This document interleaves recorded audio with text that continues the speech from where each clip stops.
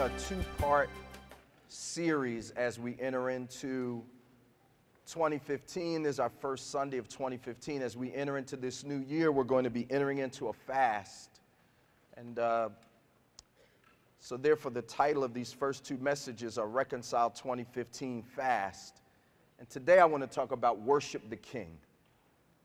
Worship the King. If you're at Matthew chapter 2, would you just say amen? You know, you might suppose that the earliest worshipers of Jesus would have been the people that were in power, the people that were of privilege.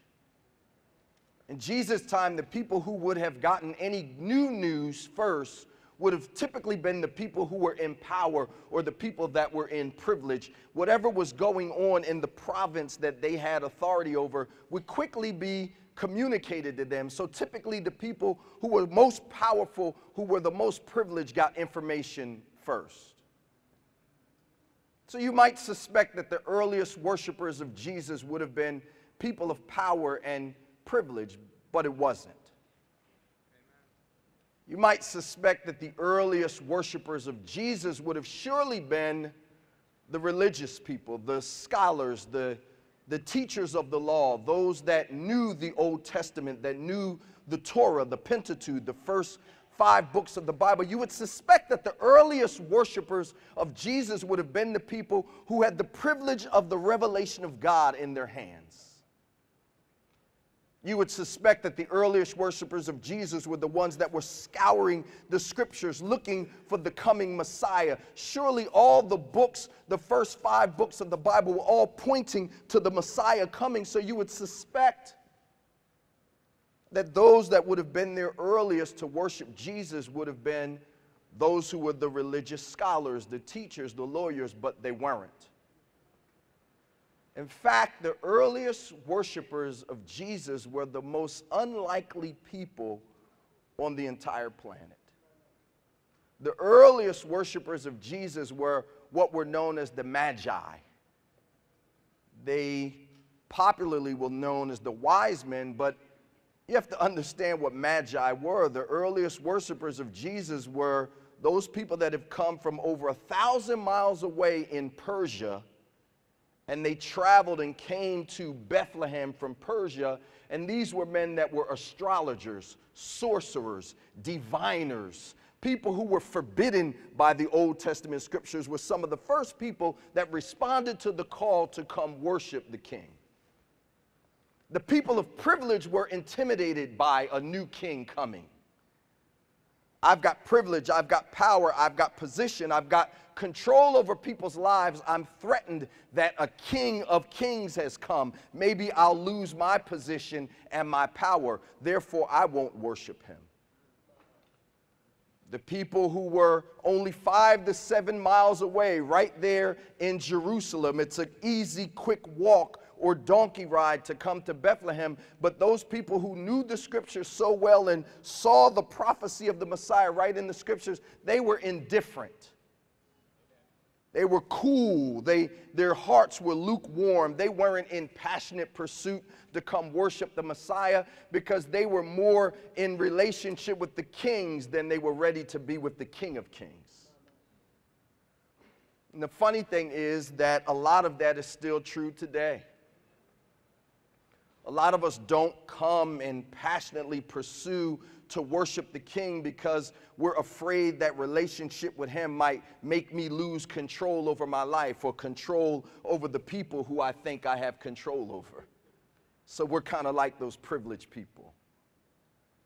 It's still true today. You would expect that those who had the knowledge of the scriptures, who knew verses and passages in the Bible, would be the ones that were the first to gatherings, the first to service, the first to prayer, the most radical for Jesus. But no, over time, I know what it says, and I've cooled and become lukewarm in my passion to him. I'm not overly pursuing. Let the young new Christians do that. But you know, as they get more mature, they won't be as radical and as abandoned in their pursuit of worship for Jesus.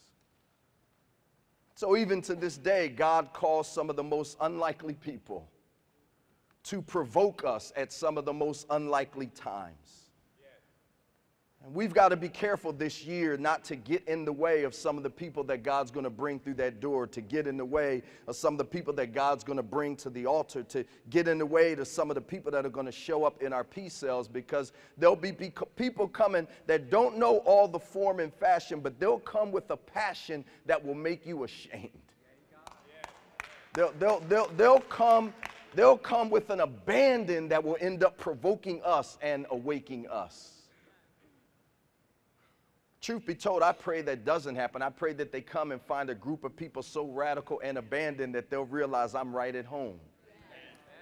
I knew how to be wild in my old life, and now I found some people that are wild in the new life. We got to worship the King. Are you ready for this? Let's open up to Matthew chapter 2, Matthew's Gospel, chapter 2. I want to read several verses. I'm going to read the first 16 verses, so dig in there with me. Now, when Jesus was born in Bethlehem of Judea in the days of Herod the king, behold, there came wise men, or Magi, from the east to Jerusalem, saying, where is he that is born King of the Jews? For we have seen his star in the east, and are come to worship him. When Herod the king heard these things, he was troubled, and all of Jerusalem with him. In some versions, it says rumors spread throughout Jerusalem when these men came. And when he had gathered, speaking of Herod, verse 4, when he had gathered all the chief priests and scribes of the people together, he demanded of them where Christ should be born. Interestingly enough, in verse 5, they knew exactly. They said unto him, in Bethlehem of Judea. For thus it is written, they took him right to the word of God. For thus it is written by the prophet, and thou, Bethlehem, in the land of Judah, art not the least among the princes of Judah, for out of thee shall come a governor, that shall rule my people Israel. Then Herod, when he had privily or secretly called the wise men, the Magi, inquired of them diligently, what time the star appeared? When did you first see this star appear? Verse 8, and he sent them to Bethlehem and said, go and search diligently for the young child. That's important, young child. And when you have found him, bring me word again, that I may come and worship him also.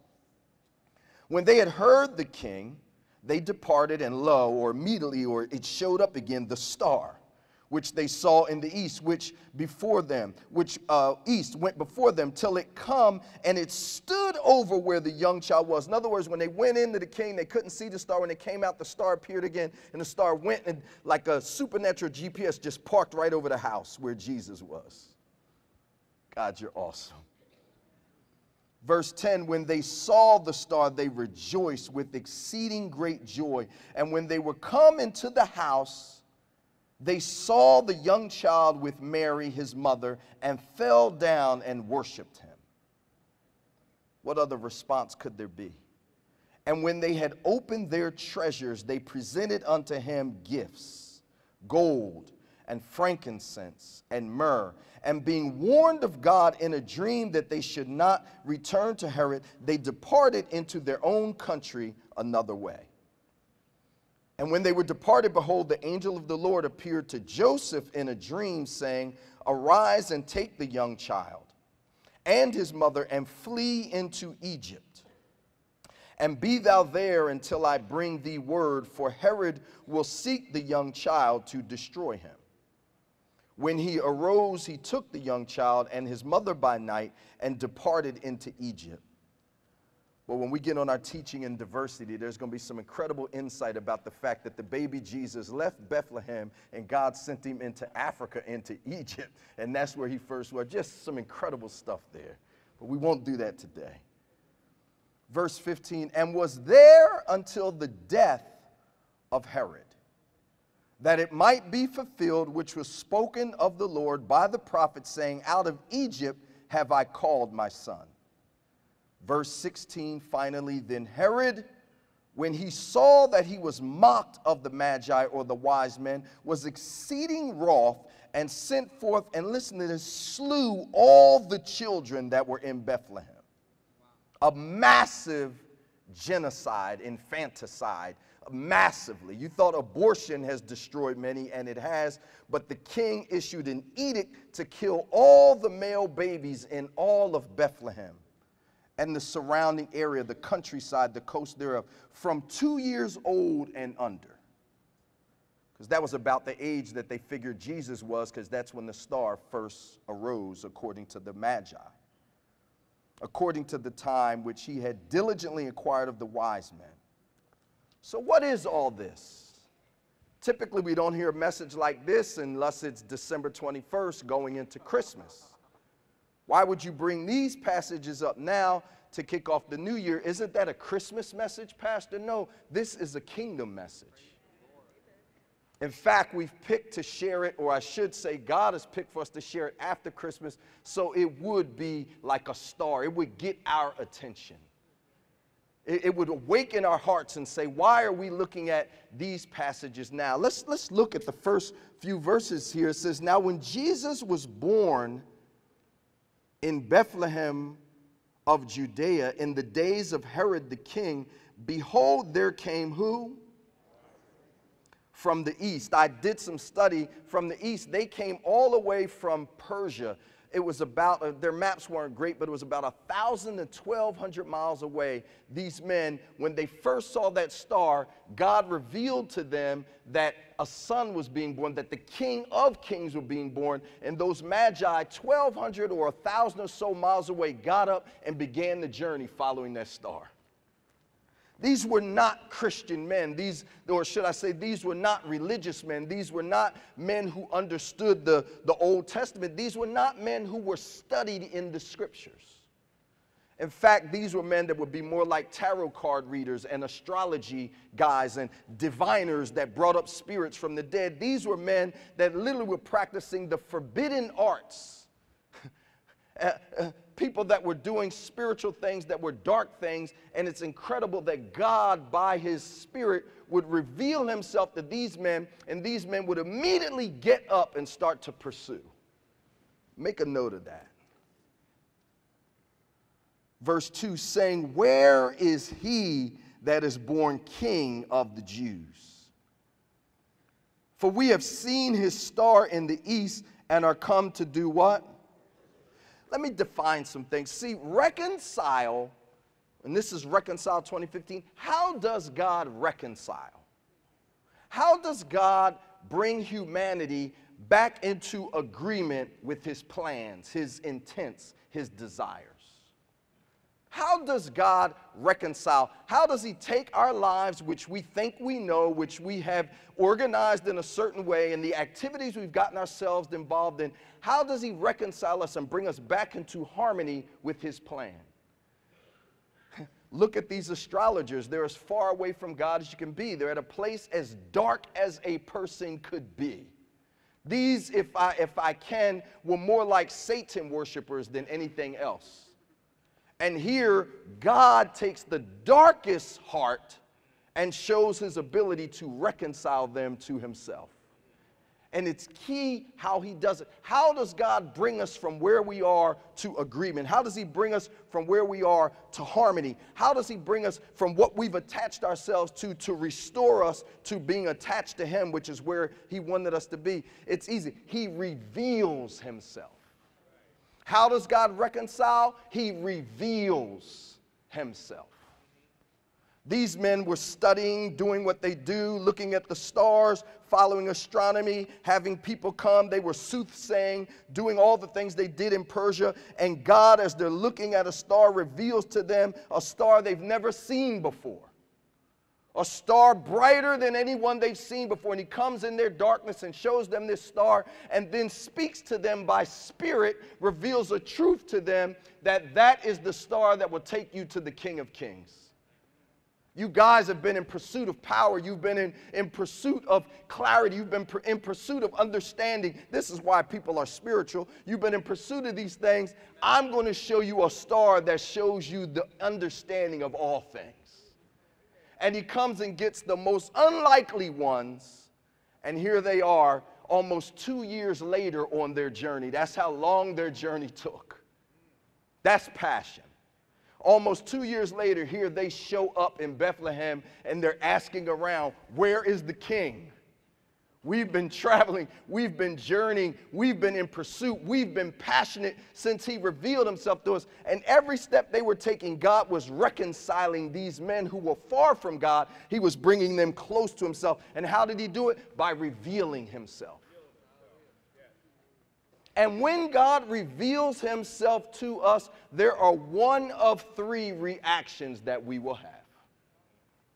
This is true from 2,000 years ago, and it's true in 2015. It's true right here now at this particular moment in time. When God reveals himself to us, he's revealing himself to bring us into agreement, to bring us into harmony, to make us compatible, to bring us to a place where we're restored to what he wants in that moment in time in our lives. But when he reveals himself to us, since we have a will, there's one of three ways we might react. You should write this down. The first way is to react like the Magi did. The Magi got up, they put down what they were doing, and they pursued.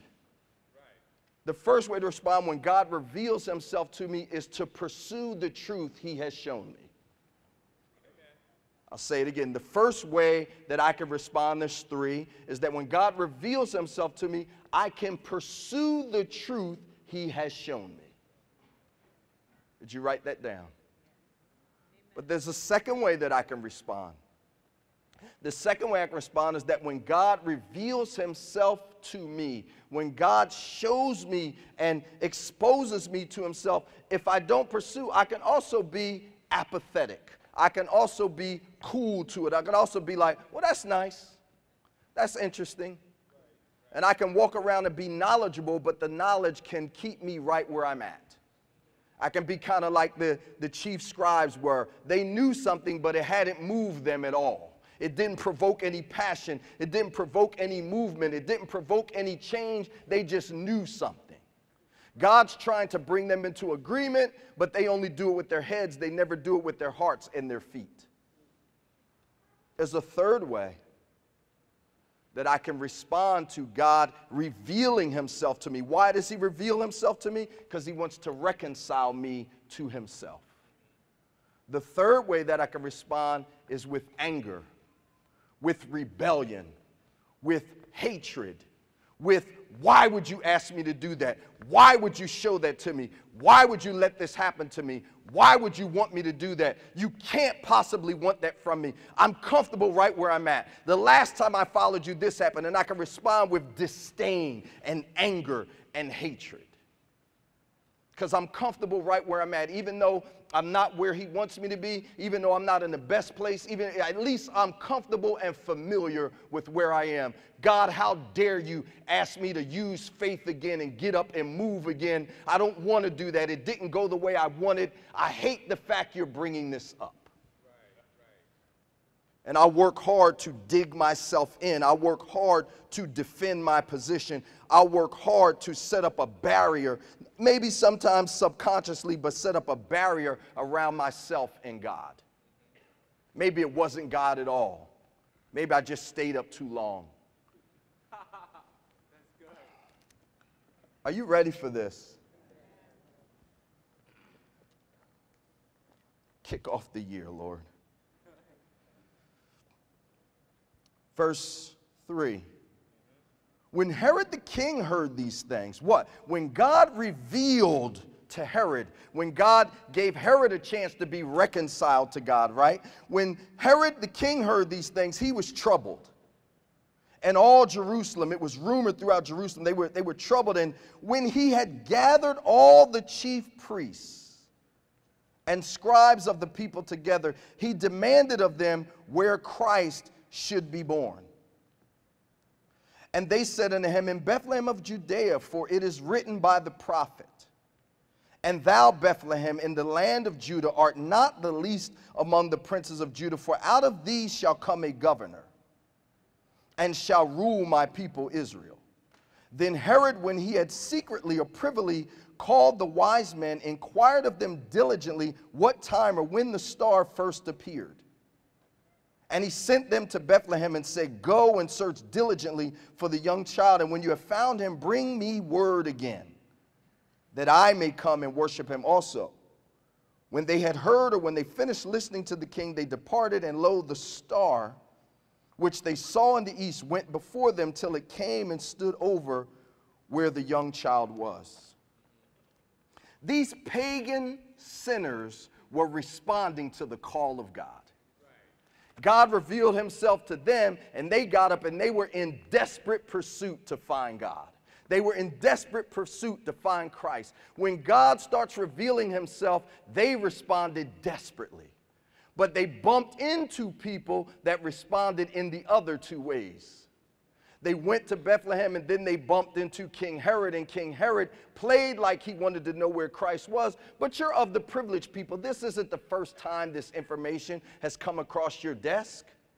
But now that you see that it must be real, it must be alive, there's a king of the Jews. I'm king of the Jews. And then Herod has to literally go to the people who are the religious scholars and wake them up out of their dusty basement and say, hey, is this true? He calls a secret meeting with what would have been the church at that time and said, hey, I heard from these Magi that Jesus has come, that the Messiah has come, the King of Kings has come. He's entered into the earth. Where is he? And they go in the scriptures and find and say, he's in Bethlehem. Isn't it so sad that they knew where he was, but they still stayed 7 miles away because it wasn't enough to get them up to go pursue? Isn't it sad that they literally worked for the king rather than taking the opportunity to work for the King of Kings? Herod was the one that had to call them to get them to go into their scriptures. That can be us sometimes. I don't really dig into pursuing God real hard unless something happens with my king.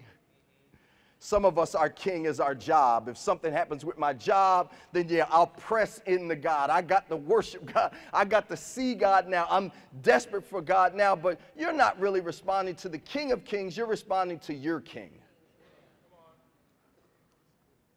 Sometimes I just need some more money and I got to get some more stuff, and they need to pay me right, and that's my king, more money. And now that more money ain't coming, my king causes me to become passionate. I now dig in and look. But there's a higher calling to worship. And I'm not saying there's anything wrong with jobs. I'm certainly not saying there's anything wrong with resources. What I'm saying is they're not kings. They cannot lord over our lives. If they do, they'll rob us of our passion. They'll make us have things to protect and defend. They'll make us be cold towards God, because you can't love two masters. You'll love one and despise the other, or else you'll cling to one and be not enough committed to the other. But you can't give a whole heart commitment to any more than one king. And here are the Magi, who are men that have never heard good preaching, never heard good teaching, never heard the rabbi get up and expound on the scriptures and open up the scroll and read to them. They've never heard anything like that. But they show us an example of what we worshiping him in spirit and in truth looks like. To worship God in spirit is he's revealed something to me. I'm not quite clear on exactly what it is, but it pushes me to scour the scriptures. It pushes me to ask questions. It pushes me to my knees in prayer. It pushes me to get in the presence of God. It pushes me to say, God, finish showing me what you just revealed to me there. I gotta know it. I got to know you more fully. I got to know myself more fully. To worship him in spirit and in truth is I'm pursuing him with my heart, my head, and my passion. I've got to see what he's saying. You got to get this. We can't just be motivated to worship because of stuff. We've got to get the heart of the Magi. We've got to get the heart of the wise men. As we're entering into this year, we're entering in with a fast, because a fast provokes passion. We're entering in with the fast because a fast makes me turn off to all my other pursuits, and it makes me become more synergy, more focused, more connected, more in pursuit of God. We're starting the year with the fast because we picked up some appetites that we must kill now. We picked up some desires that are competing too much with the one desire that must rule our lives. We're starting with a fast because we got to get purged. We've got to get cleansed. We got to get on our priestly garments. God needs us in this hour. We've gotten too involved with civilian affairs. He needs to snatch us out of being in civilian affairs for civilian purposes and put us in civilian affairs for kingdom purposes. We got to start with the fast. We've got to get the heart of the Magi, the heart of the wise men. Are you ready for this?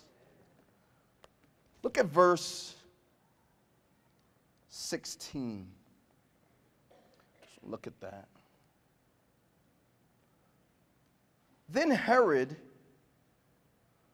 when he saw that he was mocked of the wise men, was exceeding wroth, and sent forth and slew all the children that were in Bethlehem, and in all the coast thereof, from 2 years old and under, according to the time which he had diligently inquired of the wise men.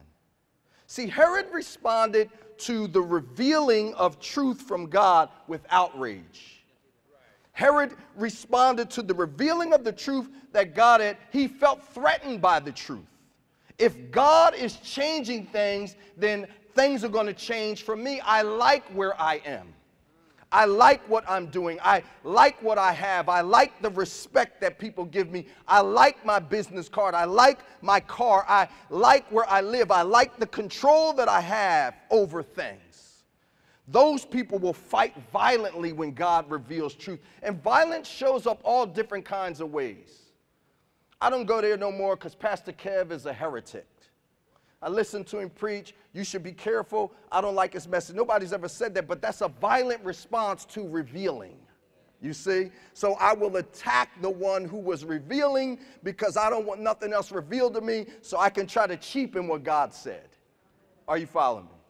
Well, you can't really trust the scriptures. What version of the Bible was being used when that truth was revealed to you? And maybe you need to go back to another, and now I start studying all kinds of weird and crazy stuff. But what I'm really doing is violently responding to what God revealed because I don't want to do what he said. So I'm going to try to make it that God didn't say that. Another way I violently respond is I go get other people's opinions. I prayed and asked God, should I do this? God has revealed to me that I shouldn't. Of course, I don't start off my conversation with that, but I go to other people and say, hey, what do you think about this? What do you think about me doing this? And I was thinking about approaching it that way. And then you get 4 or 5 or 6 people, respectable people that say, I think that's a great idea. Although God has already revealed to you, no. But my violent response is to go get a gang and gang up against what God said. That's a violent response. Herod responded so violently that he used his realm of authority to do what he could. He knew that Jesus was around 2 years old or younger at that time, so he used his power to get every baby killed. You wonder about some of the things that our government is doing now. You wonder about some of the things that people in authority are doing right now. In many cases, even unbeknownst to them, what they're doing is fighting against the reconciling plan of God. And God is trying to raise up men and women that would have the courage to stand up against some of those things, to bring our governments, to bring our systems, to bring our world more in alignment with him. He's looking for courageous magi that would travel 1,200 miles and not be impressed by no king who invites them into a private meeting. I mean, after all, they traveled 1,200 miles to seek God. They could have fooled themselves into thinking, see, this must have been what God had in mind. We in a special meeting with the king now. Yeah, he secretly wanted to meet with us, and you know he laid out all his royal privilege. You know he had the best singers in there singing and the best instrument players playing, and he gave them the best wine he had and the best food he had. You know he was seducing them to show them how powerful he was so that he could get the information he wanted out of the Magi. You know how kings do. Kings don't invite you in and give you a TV dinner and say, sit over there and say, now tell me. No, they lay out everything. But they weren't impressed with the kings of the world. They weren't impressed with what they had. They weren't impressed with their privilege. They weren't impressed with his power. They weren't impressed because they weren't after a king. They didn't want company with a king. They wanted the King of Kings. So often we get short-stopped because we're following God, and then we arrive at a place to say, hey, I like it right here. I like what God is doing. I like what I got. I like how it is. But they press past that place of natural comfort because they were being called by God to worship. Worship means to put him first, to give him the highest seat in your heart. Worship means that all things I surrender to the one who I've surrendered all things to. I give my life for him. I give my will for him. My highest and most distinct and defining passion is that I am in pursuit of God. This is how Paul said it. And Paul was educated. Paul was privileged. Paul was studied. Paul was a Pharisee of the Pharisees. He was circumcised on the 8th day. He was trained by Gamaliel. He had something to give up. But Paul's response was that forgetting those things which are behind. Now, he had some stuff behind him, trust me. Well, there's no need to say it. Some of us don't have nothing behind us, so we like, what's up, God, where you want to go? But when you get some stuff behind you, then you start being Herodian or Herodish, you know. But Paul had some stuff behind him, but he said, forgetting those things which are behind, I press towards the, for them, they were pressing towards the star that ended up over his house. For what are you pressing towards? What are you in pursuit of? What is defining you right now? What do you gotta have? Paul says, forgetting all those things which are behind, I press towards the high mark. I press towards the mark of God, the high calling in Christ. That sounds so nebulous. That sounds so religious. That sounds so, well, what's in it for me-ish? What's in it for you is everything, because when God reveals and we pursue, it brings us to a place of reconciliation. These Magi were never designed to be Magi. These men were true priests. But God had to reconcile them out of where they were, reconcile them out of who they knew themselves to be, and bring them into a place that they really had more authority than the kings, and they had more authority than the priests of their day. Some of you, no, all of you, have more authority than some of the things that you have submitted yourself to. You have more revelation than some of the things that you've parked yourself on. You're more than what you see. You think that you're just an astronomer, and you're so much more. You think that you're stuck to be right where you are. Well, what's going to move me, Pastor Kevin? Do I need to go back to school and get more education? Do I need to get me some more money? No, you need to worship. It was the journey to pursue Jesus that changed everything. I am what I am because as a man thinketh in his heart, so is he. I am what, but as they journeyed, what was in their heart changed and their heart became full of, we got to see the King. Just say that, I got to see the King. And not just the King of Kings. Look at verse 10. When they saw the star, they rejoiced. Can you see the star today? Can you see God lifting up a star today? Can you see God revealing him? The star represented God revealing himself to them. Is God revealing himself to you right now as we're in the scriptures? Can you see? God opened their eyes that they might see, and their ears that they might hear, and their hearts that they might know. When they saw the star, they rejoiced with exceeding great joy. And when they were coming to the house, are you in the house? When they were coming to the house, they saw the young child with Mary, his mother. When they came in, they didn't see Jesus the King big and in his royal vestments and all this. When they came in, they saw a 2-year-old kid who was fragile running around after his mom holding onto her leg. When they came in, they saw a Jesus who was still weak and frail, and an infant, well, not an infant, but a toddler running around, stumbling around. That's who they saw. But that's not what they saw. Although to some it was just a toddler, to them they saw the King. I'm mentioning that because to some of us, we come and Jesus reveals himself, and when we see him to us, he's just little and weak because I'm after something else. When I see him, he says, oh, yeah, that's cool, but I'm still lukewarm to it. I really don't need it. When I see him, I'm like, little boy, what you going to tell me what to do? And I'm still going to be king over my own life. But when they saw him, something was revealed to them, and they saw him for who he was. He was what they had passionately pursued, and these grown men got on the ground and worshiped the 2-year-old. You got to get that. But were they really worshiping a 2-year-old? No, they were worshiping the King of Kings. They saw him for what he was. And since they saw him for what he was, it made them be what they were. What were they? You're not Magi.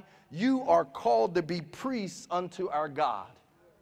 And priests take on all forms. They got priests that work as policemen. They got priests that work as mayors. They've got priests that work as business owners. They've got priests that work as mothers, priests that are fathers. But these priests are people who their highest desire is to be before Jesus. And as they're before Jesus and see him for who he is, and they're reconciled back to his plans, back to his purposes, back to his intents, back to harmony, back to agreement, back to compatibility with what he made them to be, then they become what they are. Anything you pursue with passion turns you into something. Only when I pursue Jesus with passion am I turned into what I really am. See, the car that I was trying to get didn't make me. But as I pursue the car that I'm trying to get, it makes me all kinds of stuff. I take on odd jobs. I take on weird jobs. I do stuff that I don't want to do. I do stuff I'm not made for. I tell a couple of lies. I fill out my credit application with somebody else's social security. Whatever I need to do. I just need to get the car. I borrow money for down payments because in pursuing that car, it made me something. Are you following me? If I pursue women, in pursuing women, it makes me something. I didn't even want to wear these clothes and put on all this cologne, but I'm in pursuit of women, so I took all these dance classes. I got all of it. I created an image so that when they see me, they're like, oh, what? Because I was in pursuit of women. I was in pursuit of love, so the woman became all kinds of things to try to get love. But since she tried to get love in all of our places, it made her something she wasn't. But we got to be in pursuit of Jesus, because since all things were made by him and nothing was made that was not made by him, he was the Word. Wow. And since the Word made me, when I passionately pursue the Word that put on flesh, it ends up reconciling me back to what I was. And when other people look on me and see a reconciled being, they are attracted to that reconciled being and say, what were you in pursuit of? What have you been after? What brought you to that place? It happens all the time. Whenever people see glory or what they define as glory, they want to know what you do. If they see me, if they define glory as a big house with land, when the cable guy comes to my house to work on my cable, he says to me, hey, what do you do for a living? What he's really saying is, what have you been in pursuit of that brought this about in your life? When they come and I go to the bank and I tell the banker that I need to get a credit line, but then when the banker looks at how much deposit I have in there, he might ask me, so what exactly does your business do? What he's saying is, how'd you get this glory? I define that as glory. Where'd you get that from? If it's a young boy and I come in and I got on the nines, the Olympic nines of the Jordans, and he's like, where did you find the Olympic nines? And they look brand new. They're not yellowed from the glue or nothing. If you don't know what I'm talking about, don't worry about it. And I come in with the Olympic nines. He's like, yo, how'd you find them? Where'd you get them? He wants to know, how did you get that glory? But when I'm one who is in pursuit of Jesus, when I would travel thousands of miles over years to come and get the privilege to be able to kneel before him, then all of a sudden that makes me something new. When those Magi went back home, best believe they weren't the astronomers they were. Best believe they weren't the diviners that they were. When they went home, they started reconciling all of that area of Persia to Christ, because they had been reconciled, and one who's been reconciled becomes a reconciler.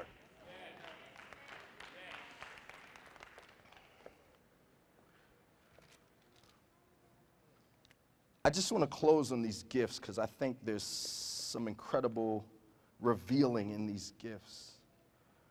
these Magi are teaching us what worship looks like. Worship looks like pursuit against all odds.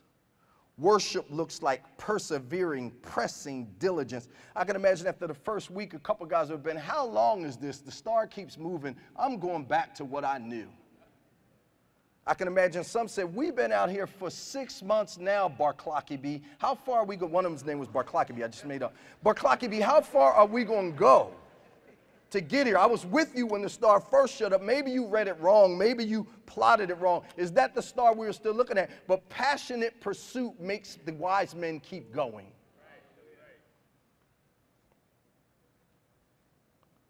So they're showing us what worship looks like. So not only was their pursuit passionate, but the other thing that happened that was so critical for them is, and they worshiped, verse 11, they worshiped him when they had opened their what? See, everybody that ever saw Jesus opened their treasures. Matter of fact, that's how you know somebody saw him, because they opened their treasures. Well, give me some proof. What are you talking about with that? Well, remember the little boy who had his lunch?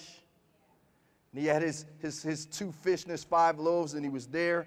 But because the little boy saw Jesus, he gave Jesus his lunch.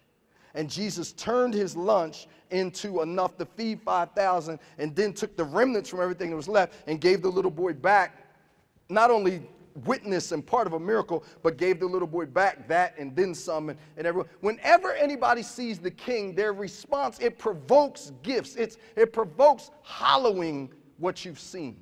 Remember when Jesus wanted to enter into the city, and when he went into the city, he told his disciples, go over and you'll see a guy that has a colt that's never been ridden on. That's like a car that's never been driven before. He says, when you see him, tell him that the master has need of it.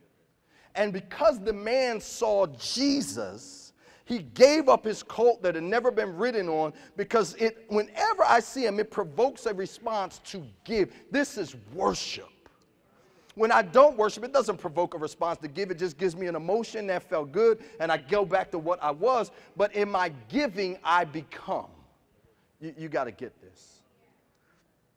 Remember when they needed a place to gather for the Last Supper, and Jesus didn't own any property. He had nowhere to do it. But they went in, he said, there's a man who's already prepared a room for us. Go tell him that the master is needed. Because he saw Jesus, it provoked a giving. When I first saw Jesus, I gave him my life. No, when I first saw him and really saw him, I gave him my life. I said, whatever you want, whatever you need from me, whatever you want to ask from me, I'm crying like, whatever, G, whatever you want, you got it, because I saw him.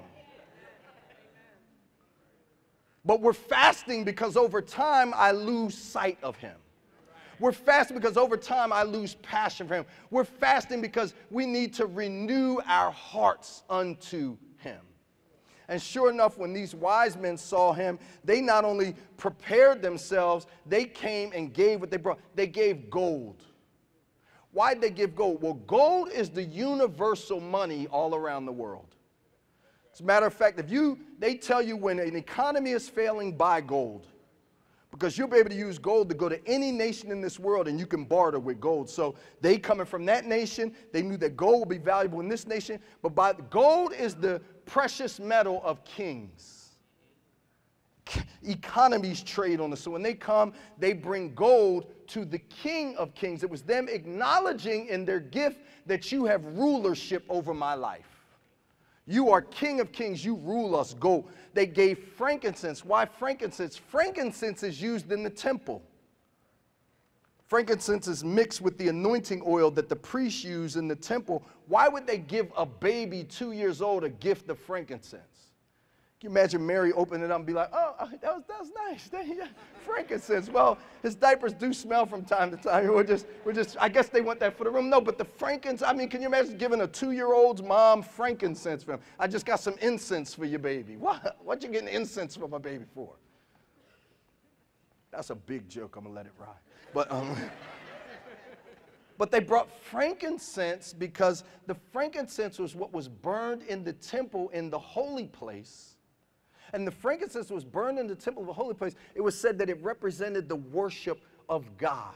It represented our praise of God. And when the smell that was on the incense that could never go out on the Holy of Holies went up into the nostril of God, it gave God great joy, and God would descend with his presence.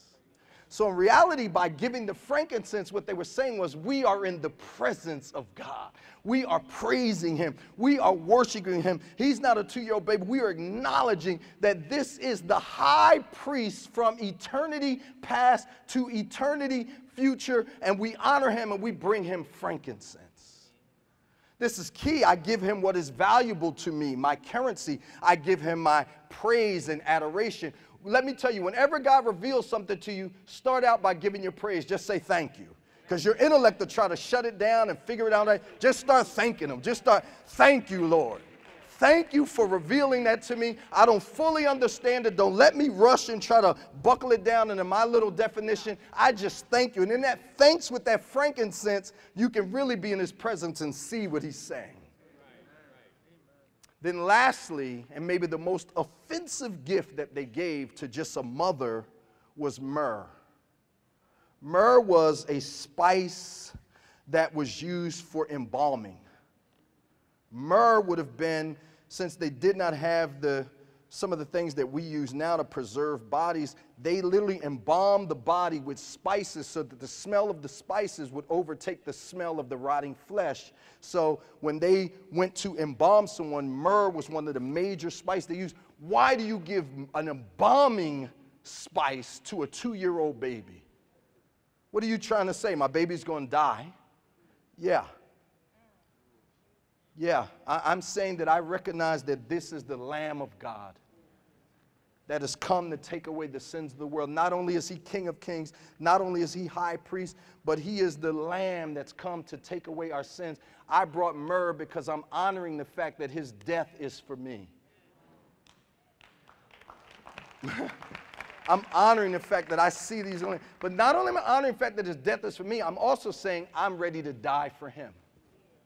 Me traveling this 1,200 miles, standing, I had to meet in that little secret room with Herod, and he brought out all his fancy stuff. We could have died, and plus we're not going to tell this joker where you are, we're leaving. We could die for all of this, but we present myrrh because you're laying down your life. I'm ready to lay down my life too.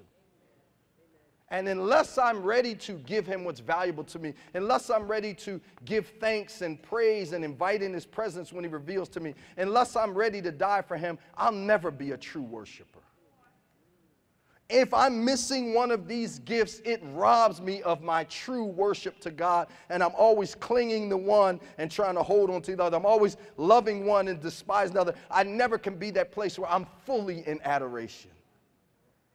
But I'm telling you, as we go into this Reconcile 2015 fast, get your gifts ready. Get ready to journey to go into his presence. Get ready to fight through some adversity, but also get ready to come before the King. Some people might be around you at the end of the fast and they'll only still see a 2-year-old baby, but others will lay before him because they see the King. Are you ready to live this? No, are you ready to live this? Are we ready to become worshipers? Are we ready to be reconciled? Are we ready to become reconcilers? Let me read in closing, because we're ready, we can live it. I just want to read in closing about this fast. It'll be up on the web, but I just want to walk you through the introductory part of it. It says, the overall purpose in fasting is to turn our attention away from ourselves and our own self-contrived pursuits to turn to God and his will for our lives. Fasting and prayer intensifies our desire for God while releasing us from habits and patterns of thought that hinder God's desire for our lives. And then it lays out the 5 specific purposes of our fast. And the kind of fast that we're going to do a sun-up to sundown fast. So that means each day at 6 o'clock, I stop eating, and 6 a.m., and I just go to drinking water and drinking fruit juice. And I'm in prayer throughout the day, instant prayer, frequent prayer, persistent prayer. And then at 6 p.m. each day, I break fast, and then I can have a meal. Make it moderate, please. Then I can have a meal and begin to talk about and share what has happened during my day of that fast. And we're going to do that for 7 days straight, from 6 to 6, and then a time with people to fellowship and share and pray. And at the end of that, God has declared, and I'm in agreement with him and believing that our hearts are going to be entirely ready to be reconciled to him, and us to be as ambassadors reconciling others to him throughout this year. So I'm ready to live that.